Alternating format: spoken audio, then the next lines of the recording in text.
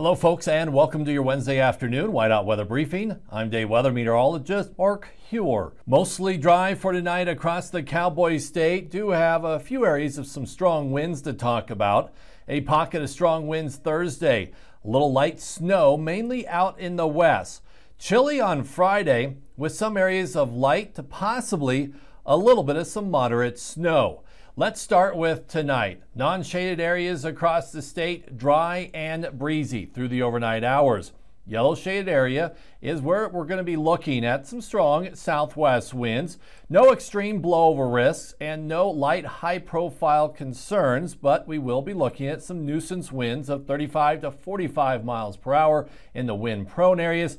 And this pink shaded area will be under the gun for potentially a little bit of blowing snow into and through tonight, especially on South Pass, but locations through this pink shaded area could see some areas of blowing snow, potentially some black ice, and also reduced visibility. Out in the west and northwest, a little bit of some light snow and snow shower activity, mainly after midnight. Just a trace to an inch in our valleys.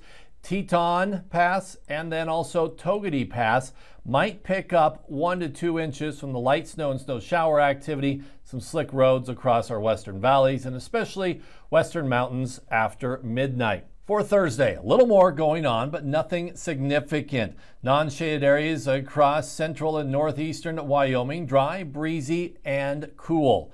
Across the Wind River Basin and then the Bighorn Basin, a little spotty PM or overnight snow shower activity, but not much to mention, and it'll be dry through the day.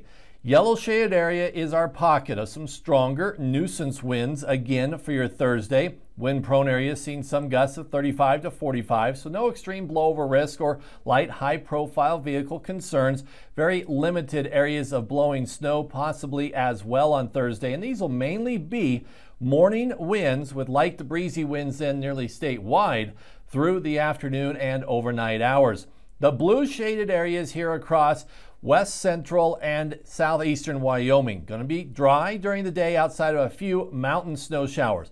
But then as we get into the evening and overnight hours, a little bit of some light snow and snow shower activity starts to expand across the I-80 corridor, and also southern I-25 could pick up a trace to 1 inch.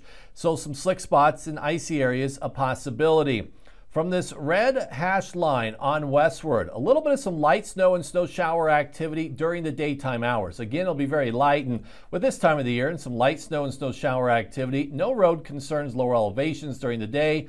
Teton Pass and Togety Pass, though, will continue to see some slick conditions with maybe 1 to 3 inches of new snow across mountain passes and higher elevation roads, potentially around the Three Sisters as well, between Green River and Evanston. Otherwise, just a trace to 1 inch across lower elevations through the day and overnight hours. And the Bighorns, US 14, then Powder River Pass, and also sections of I-90. We'll be looking at some light snow as well and potential slick and icy conditions, especially Thursday evening and night.